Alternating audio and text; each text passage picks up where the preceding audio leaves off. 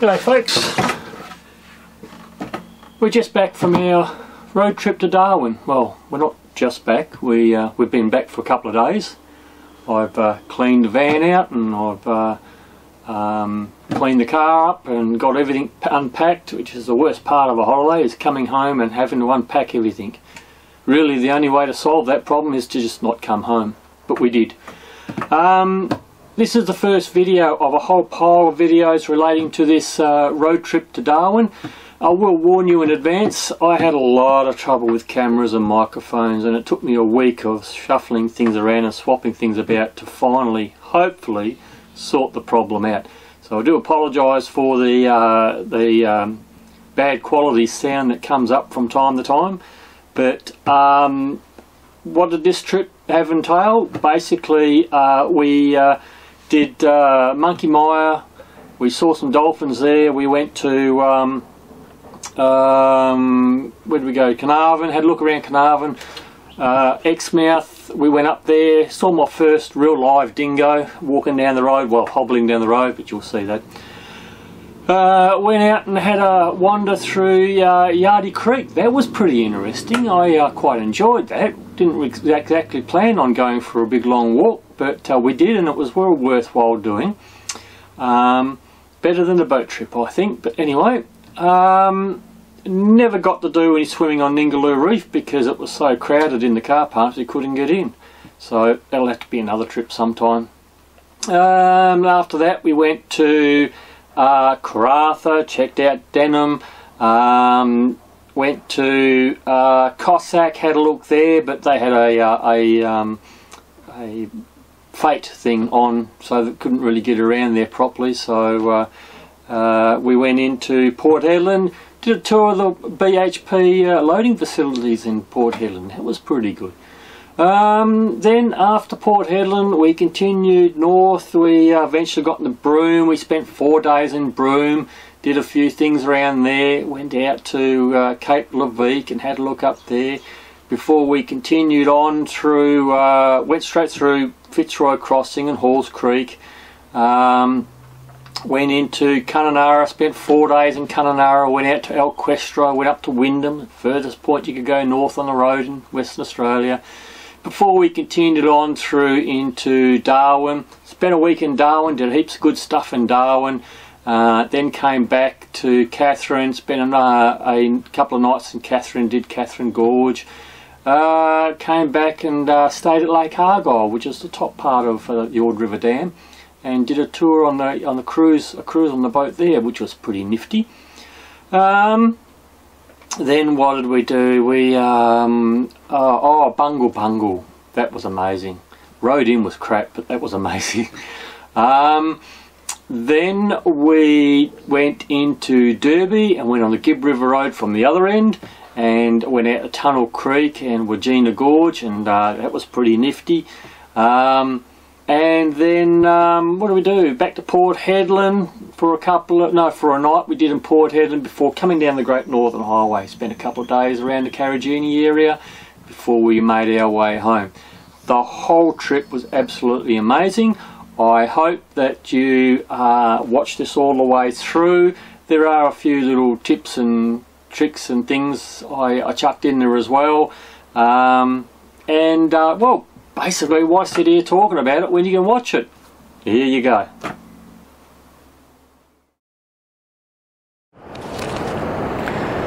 Well, g'day folks.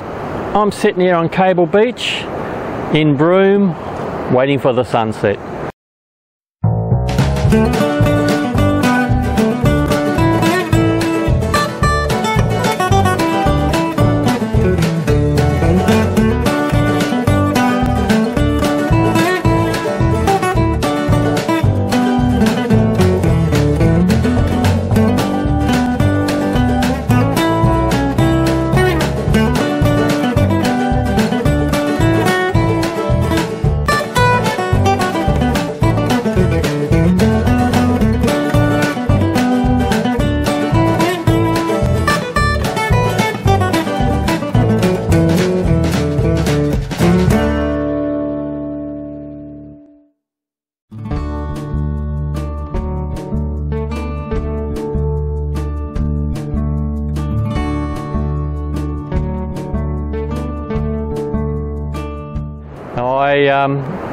been probably on the road for about 8 days now for our road trip from Perth to Darwin. Our day out of Perth, our first day, was a wet, windy, pretty rubbishy sort of a day. At times could barely see the road in front of us, the rain was that heavy.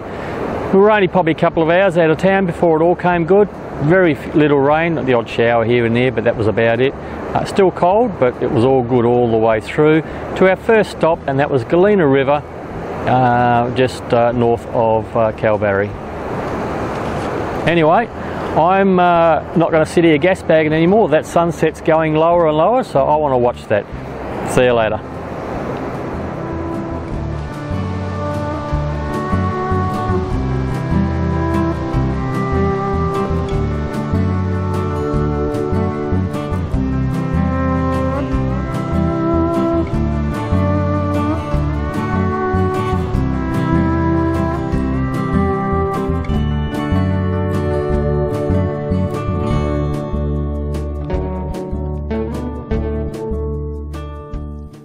The Galena Bridge campsite, it's a couple of hours north of Geraldton, just about maybe 10 kilometres after the Kalbarri turnoff. It's on the Murchison River, and if you go up the river, or it's actually downriver, head that way about another 15 kilometres, 20 kilometres, you start to come into the Murchison Gorges, the Kalbarri Gorges. Absolutely brilliant place. This place is huge, this camping area here. It's a 24-hour camping spot, and there's heaps of places in here to park. At the peak of period, it's pretty busy. I was actually surprised we got in last night, because we got in just on the last bit of daylight, and but there was quite a few places still around here. Now there's two parts to it. We're on the northern side of the river, and over there on the southern side there's another huge area as well. Well worth stopping into. It's got its own toilet, there is a toilet dump facilities, you can see there's barbecue places, tables. It's a really good little setup, and yeah, like I said, really worth coming into.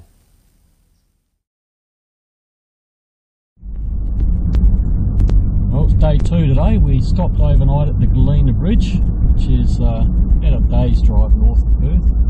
Great little spot here. It wasn't all that busy considering we got in late. But our plans today is that we're heading for Monkey Mile. We're going to do a field stop at Billabong, and then stop at Hamlin Pool, go and have a look at stromatolites, and maybe have a look at the telegraph station there. Continue on, go to Shell Beach and a couple other little spots, and then we'll end up in Denham tonight. Did try to go to Monkey Mile, but they're in the process of rebuilding the place, so there's it's not open at the moment, but we're going to stay in town at the caravan park in town, and we'll stop overnight in Denham. So yeah, that's pretty much our plans for today.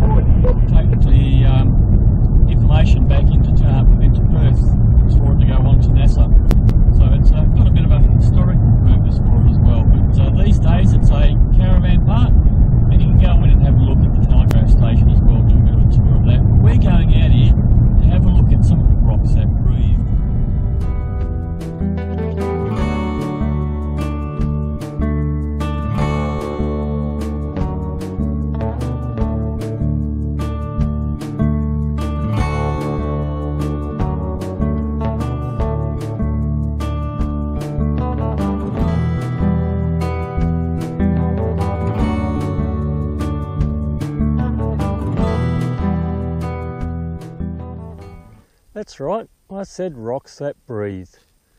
We're out here where the stromatolites are. Now stromatolites are the first living organism to be found on Earth. Well, it wasn't found on Earth, to be on Earth. It's a single cell organism, and basically it produces oxygen. Now, gazillions of years ago, there used to be heaps of this stuff around all over the world, and they would produce oxygen, and then eventually other animals came along. There's only, I think, 3 places left in the world where you can find these things, and this is one of them. And basically the reason why they're still here is because that water out there, it's extremely salty, too salty for anything that would be a natural predator for the single cell organism to be, for it to be eaten, and that's why it survives here. It's quite amazing though that they can survive out of the water. When you think in summer here, that rock gets really, really hot. So it's quite surprising they can manage to survive. Anyway, I did a video on this region, the whole Shark Bay area, a little while ago. I'll put a link down below to where that's located.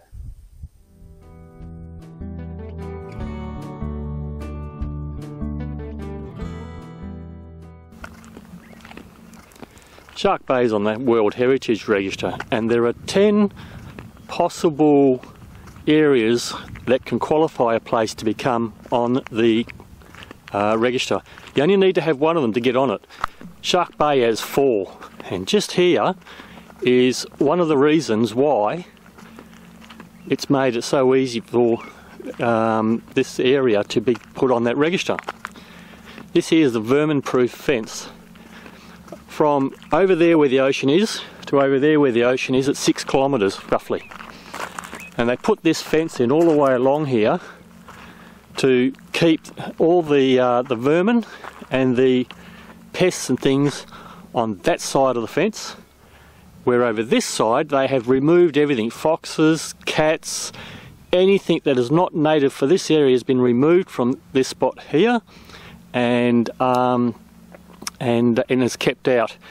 But we still got to get through. So how do they do that? When they do it with this grid we've got here.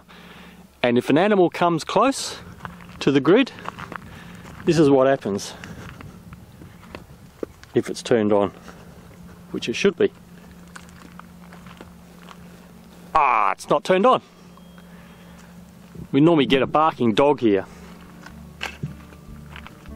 Ah, it's turned off. Oh, well, that's a bummer. But anyway, this is the fence.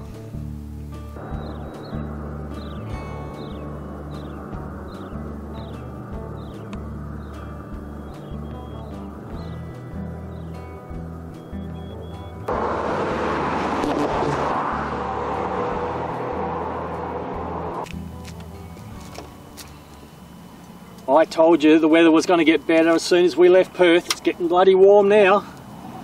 You can see I prepared this morning. I've got my thongs on. Let's go look at Shell Beach. Shell Beach is made up of millions of cockle shells, and they reckon it's about 12 metres deep.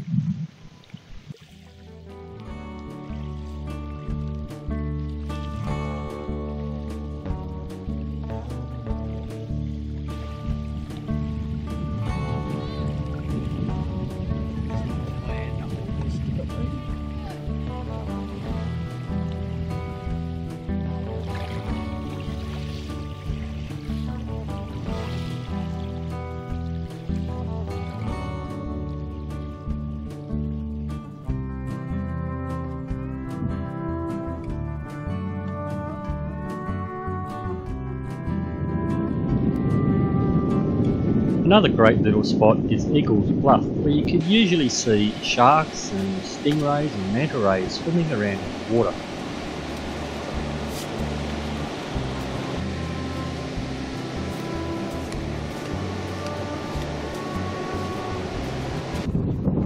Doesn't look like there's anything here today.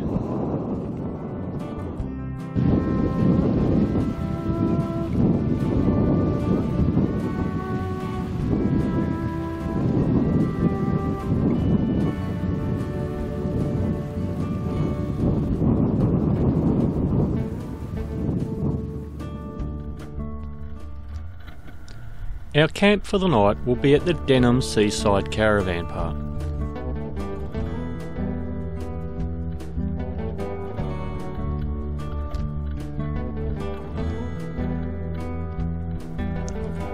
On the far side of town as you enter, you'll find the Denham Caravan Park.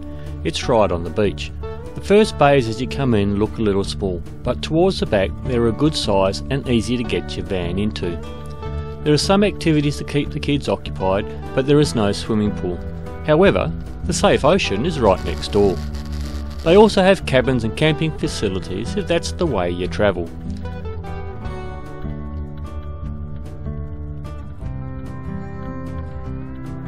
The toilet block near us seemed to be a little bit small, so I reckon it'd be pretty busy around scrub time. Overall, it's a pretty good place. Ask for a bigger bay up the back.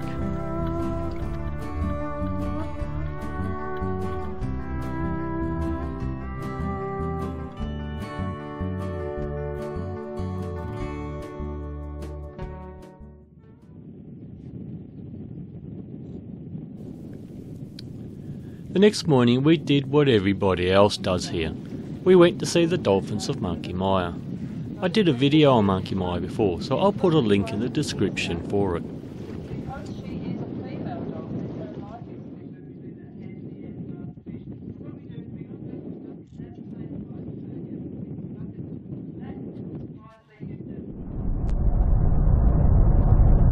It's an early start this morning.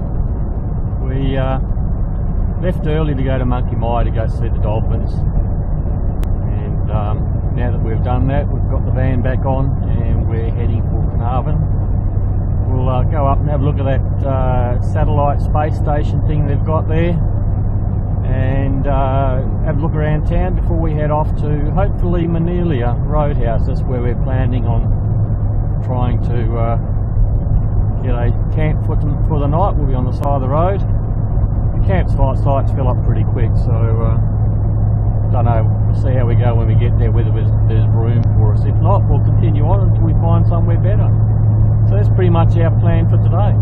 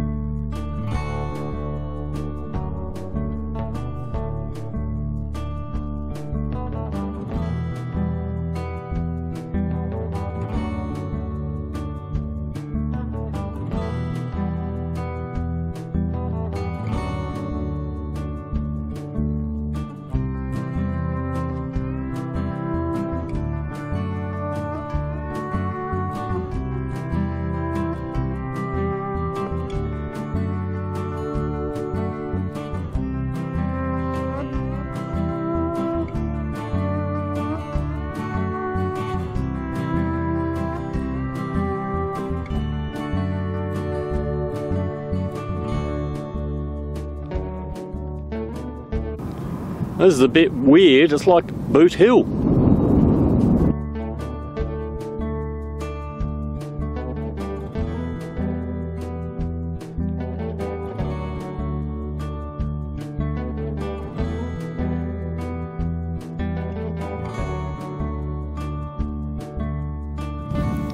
You can see that road down there. That's where we've just come up. That's the road back to Perth. So that's the Northwest Coastal Highway. We'll follow that one all the way through to just south of Port Hedland, when it will turn back into the Great Northern Highway, and we'll continue north on that. But I tell you what, can you pick a better place to stop and have lunch?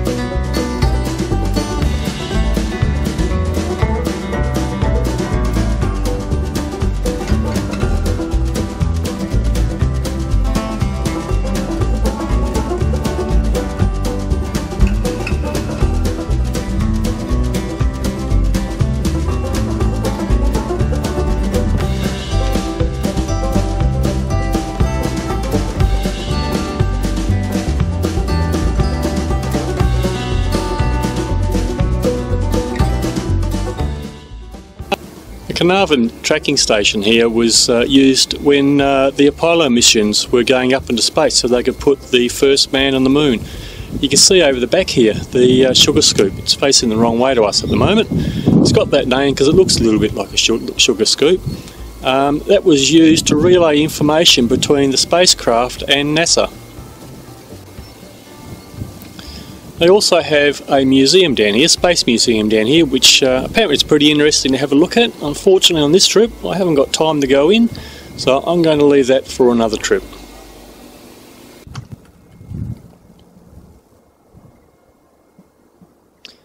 The other thing Carnarvon's well known for is its plantations. They grow lots of bananas around here.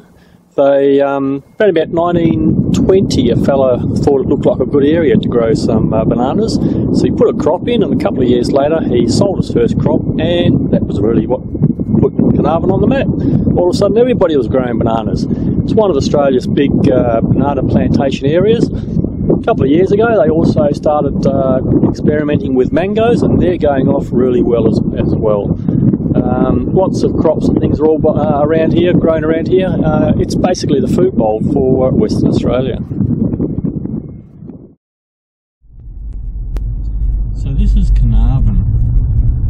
I've got a bit of a different piece of information on how many people actually live here.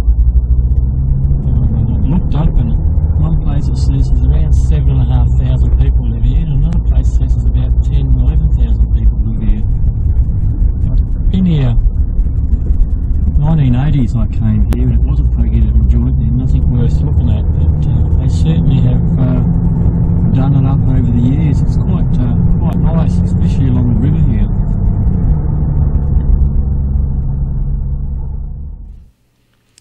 Carnarvon is just over 900 kilometres from Perth.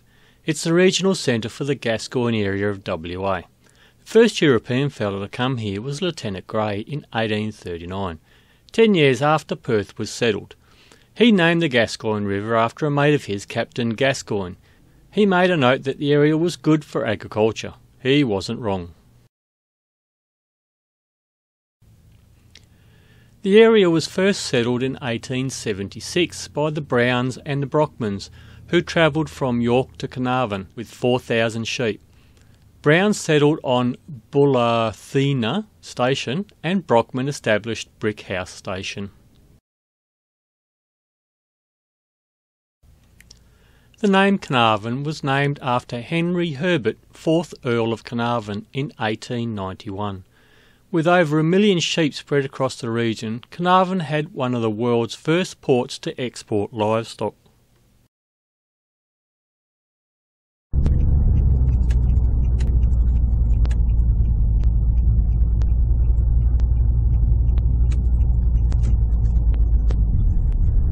Street of Carnarvon.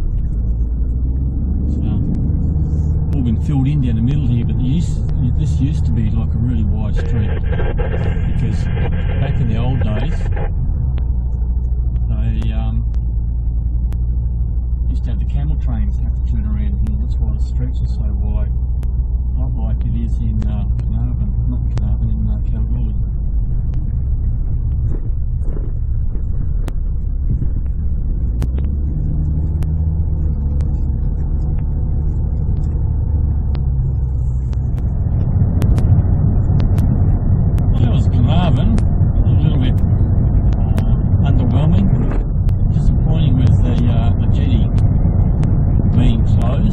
Something about it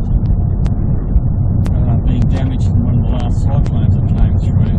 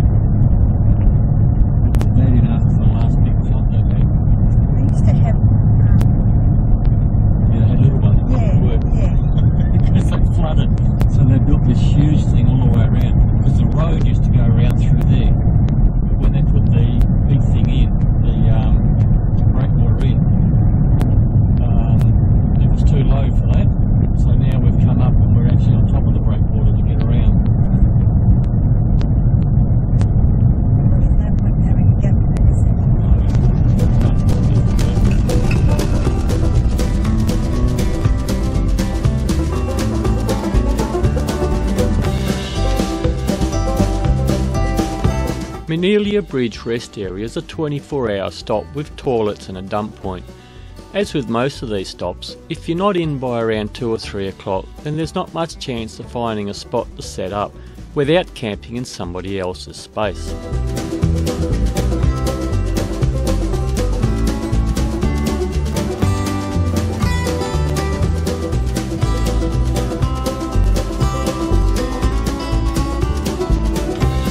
So we'll head off and see what else we can find up the road.